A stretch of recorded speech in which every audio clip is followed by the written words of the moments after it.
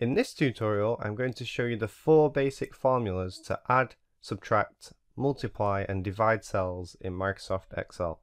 If you find this tutorial useful, then please let me know by leaving a like on the video. And if you get stuck, leave me a comment below. Now let's jump into Excel and get started. To start with, let me show you how to add cells in Excel. The most basic way of adding cells is to simply do this manually. So I have 2 cells containing the numbers 5 and 15, which I want to add together.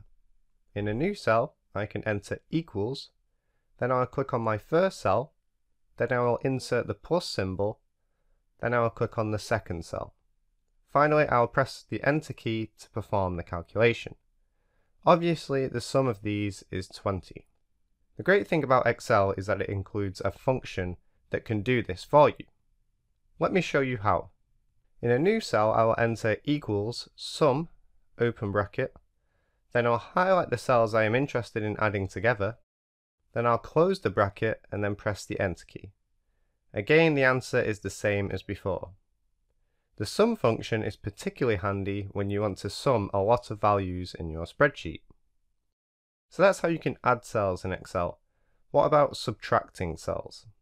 Here I have 2 cells containing the values 12 and 5.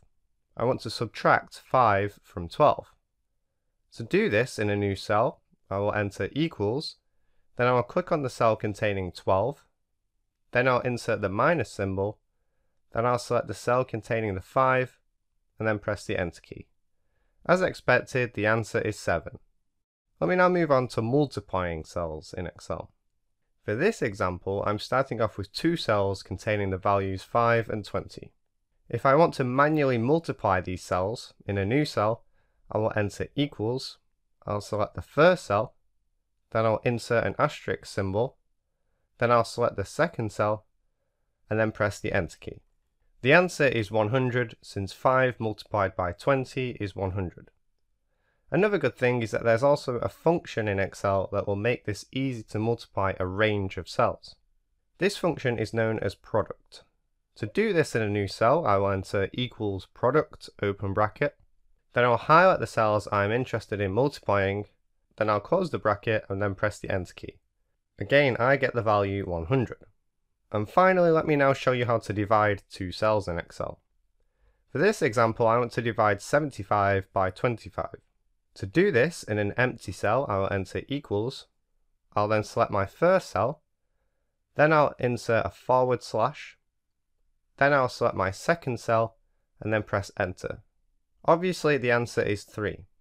So to wrap up, if you want to add cells together, use the plus symbol. If you want to subtract cells, use the minus symbol. If you want to multiply cells, then use the asterisk. If you want to divide cells, then use the forward slash.